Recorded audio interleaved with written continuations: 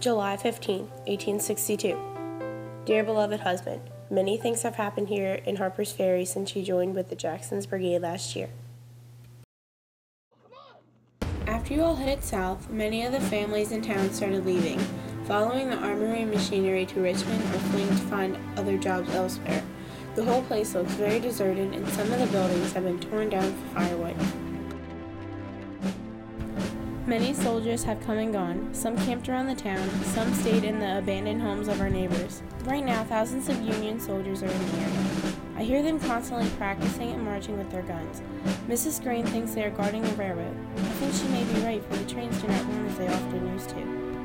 And many goods that were in the stores before the war now cannot be bought. I planned on buying new hoop skirts for myself and Emily, but none have been brought in by train for months. Hi, do you have any hoop skirts for sale? Everything in Harpers Ferry has become so scarce, and the prices on goods have become quite high. I have taken to hemming our nice skirts so they will not drag in the streets, as I also do not know when we will get our nice fabrics again. Father, can we continue reading Mother's letter now? Why, yes, son. The money you left for us is almost gone, my dear. But do not worry for us. I have taken on some odd jobs. I am willing to cook meals for the soldiers and clean their clothes. I know you probably would not approve, but we must make ends meet in these times. Can you believe what happened today? No. What happened? I had to carry the water bucket. Who could that be? Sometimes I worry that I should not trust these soldiers, but so far, all I have met have been very polite. Many are young boys that remind me of Elijah. I think that their mothers must be worrying over them just as I worry for him and for you.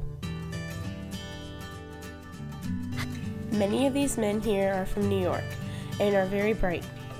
Whenever they come to the house to pay for a meal, they spend time schooling Jane and Hannah. At the circle. The girls are not frightened by them, for these young men smile often, and I think they remind the girls of you.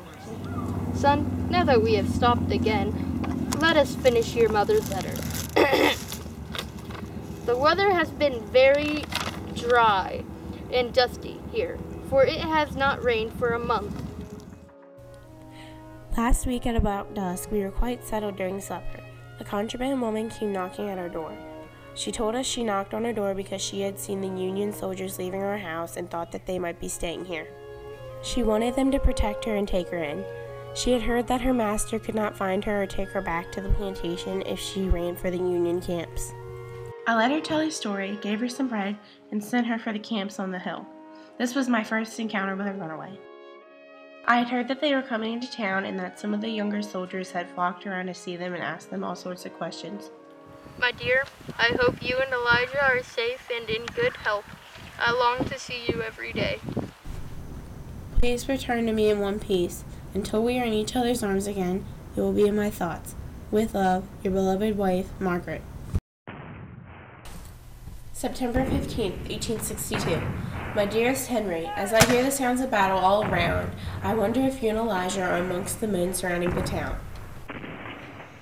Bring a few men in here. We can help some more. Emily Rose, go fetch some water for that man. He has dust all over his face. Emily, Ma, it's me, Elijah. Please bend my leg. I'll tell you what I saw of this war. Come in here.